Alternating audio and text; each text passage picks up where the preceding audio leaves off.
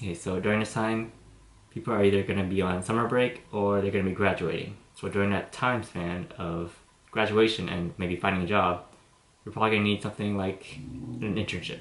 You want to have like some sort of experience before you get to like a real job. So an internship is like the best way to actually get that experience. Now I know a lot of people are asking like, how do I get an internship? How do I apply for one? Right now the whole game basically changed because of the pandemic. So I can't say that I know the best way on how to approach this. So if you're watching this video on like how to apply for an internship, this is probably the wrong video and I might make one later in the future. But right now this current video is just about me and like telling a story of how I got my internship. So it's not like a step-by-step guide on like what to do, it's more of a personal, relatable story that hopefully you guys can listen to and maybe apply the same concepts on when you're applying.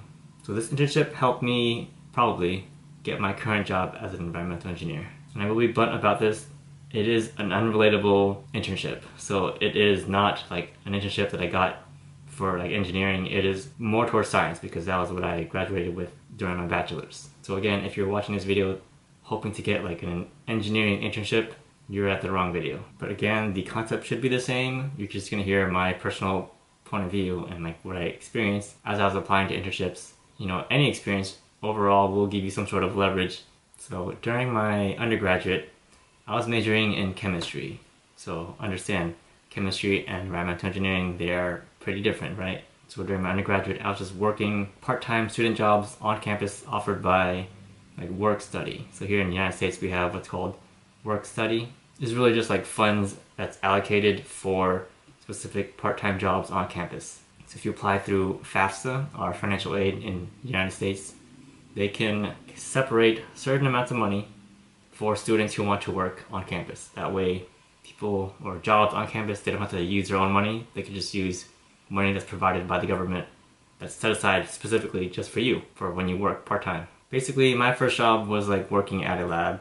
I was just washing their test tubes and beakers. It's really just being like a glorified dishwasher. I was doing that because, well, one, I needed money. So when I worked there, I think I was getting paid like $8 an hour at the time, 2013 or something. I was just there for the money and to get some experience. So I would be working in the back and washing their test tubes and beakers, but like when you put that on the resume, you can tweak that and say, oh yeah, I worked in a lab. And so people would be like, oh, that means you're familiar with laboratory instruments or equipment. So that just, you know, gives you more leverage onto your resume just because you have something written down that, you know, you worked, you're able to juggle between school and work, and at least it shows that you have some familiarity with like what's inside a lab.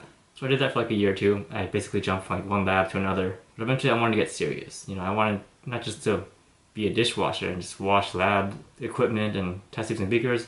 I wanted to actually like use my brain and work on a project. So I'd be applying to like positions here and there, talking to professors, but they didn't have any open positions. So it was pretty discouraging because like they would reject me or say that we don't have anyone or any open available positions for you to join our lab. And I'm pretty sure most of you guys who are watching right now are like experiencing the same things with the whole pandemic and like schools being closed. So you're not going to get like as many open available positions that are allowing students to show up in person in a lab and work on some projects. But anyway, I'm sort of digressing here.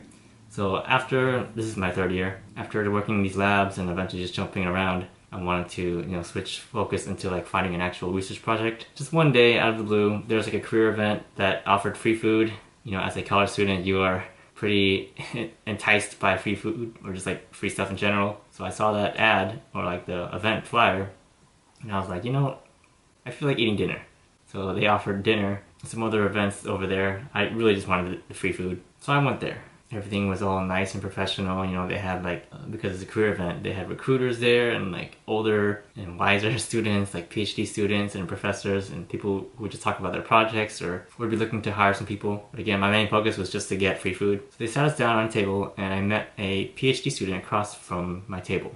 So she was presenting her project. As everyone sort of introduced each other into the table, you know, I didn't really listen too much about it because again, I was just there for the free food. I know I should have paid more attention to it, but I mean, at the time, that was what I wanted. You know, after the dinner, I approached her and asked her about the project, you know, just to pique my curiosity. She told me more about it, and then, you know, I just randomly said, do you have any available positions? You know, I'm interested in maybe joining. I guess confronting her and being brave about it, I asked her, like, do you have any open positions because I want to learn? To my surprise, she did.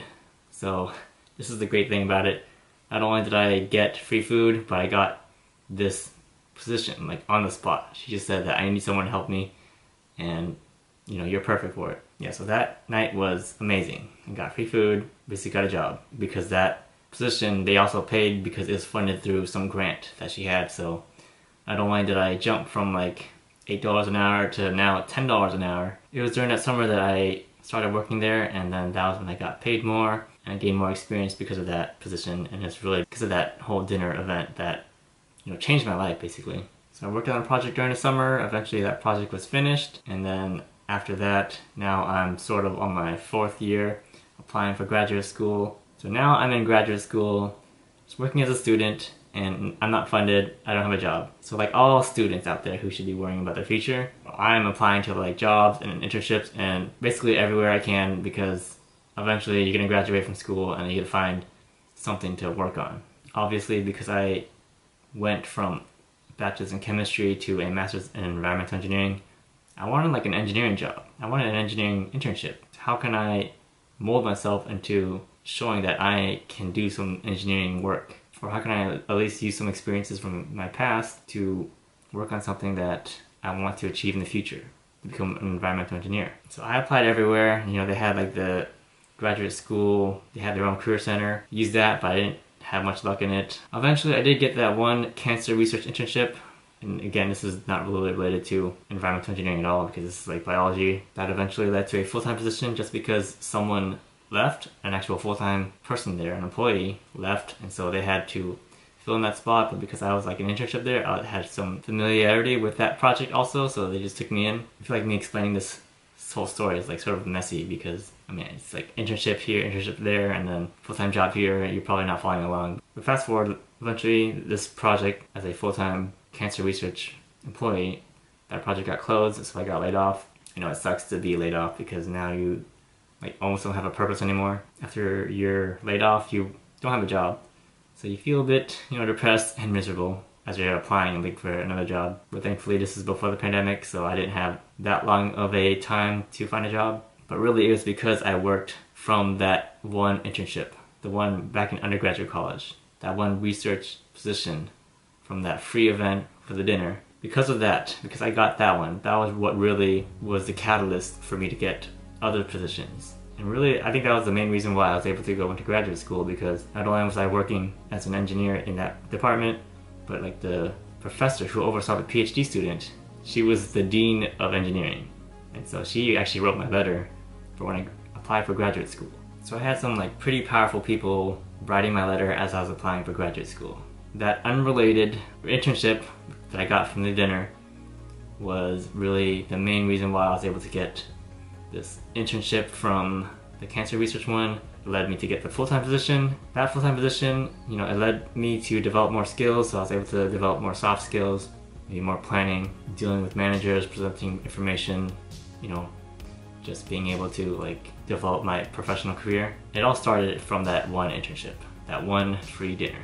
And so even though that internship was really unrelated to becoming an environmental engineer, the skills learned in that was what really gave me this job. That's why I think that no matter what job you have, no matter how unrelated in a field or a subject you're actually pursuing, anything that you do that is out of your comfort zone, or anything that you do to develop yourself or grow more, that's what's gonna eventually give you what you want. You might not even see like a direct impact on what you're doing if you're working at like say Starbucks and you want to become an engineer. What you're doing as a customer service, like that is a main aspect of environmental engineering. So don't beat yourself thinking that, you know, you're stuck working at this job, you know, waiting tables, that you can't become better than that just because it's considered like a low income job.